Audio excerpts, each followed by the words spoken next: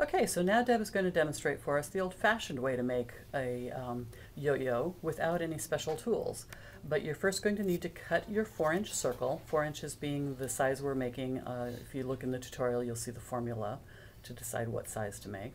But here are just a few tools that you could use to speed up the cutting process of the circles. Obviously, old-fashioned scissors, the Olfa circle cutter ruler, rotary cutter, and perfect circles if it happens to be in the size that you are looking for.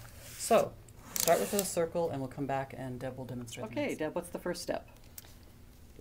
Just doing a nice quick press, and then we're going to turn under all the way around the circle a 1/4 inch.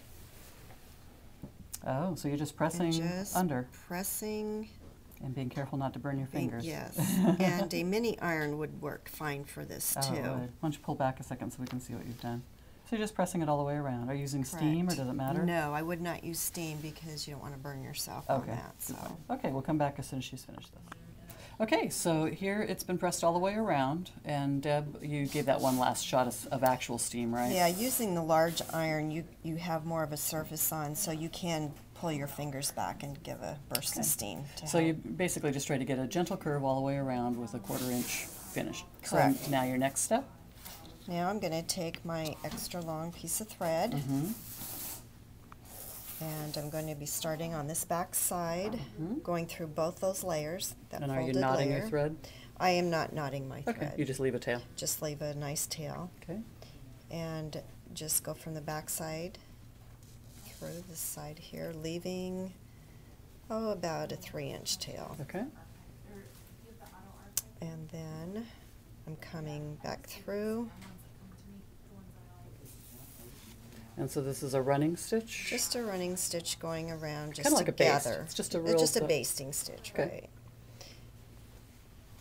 And leaving that tail out of the way there. Okay. Always the challenge with handwork. So try to make those stitches as even apart as you can. Okay. So now once you've gotten going, I see. Now I'm just doing it really quickly here, taking up about 2-3 stitches at a time. Okay. So you're going to go all the way around. Leaving that little tail out of the way is kind of difficult in starting.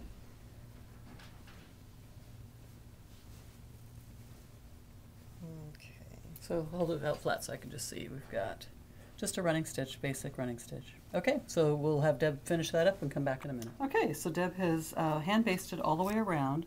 On that very last bit, she went over 1 stitch so that it's overlapping. So now we've got the tail and the one with the thread on it still. Let me just show you the other side. You can see it's just hand basted. It's not a work of art. It's just roughly all the way around. Now we'll show you the next. Okay, what's the next step, Deb? Okay, so now I'm going to cut off, leaving another long tail. Okay.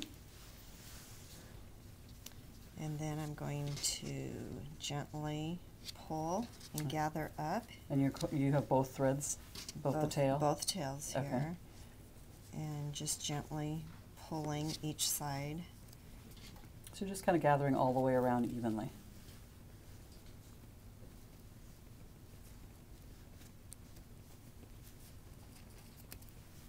Gives this little cup look here.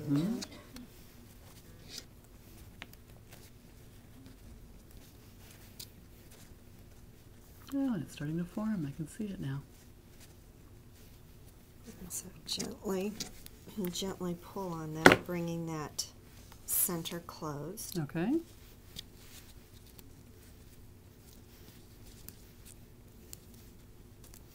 And this is why you use strong thread, because right at this moment is where you're putting the most pressure on that thread. That's right, because you're having to pull those layers together. Okay, so it looks like you've pulled it as tight as you possibly can. So it's a tiny little hole in the center. And now I assume you knot it? That's correct. On a finger? Sure, that would help. That.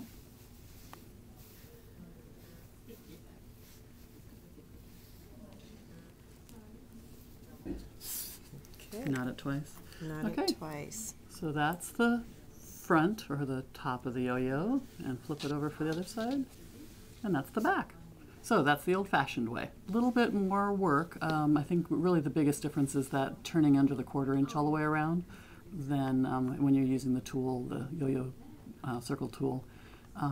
But if you don't want to use any fancy contraptions, it's pretty easy, pretty straightforward.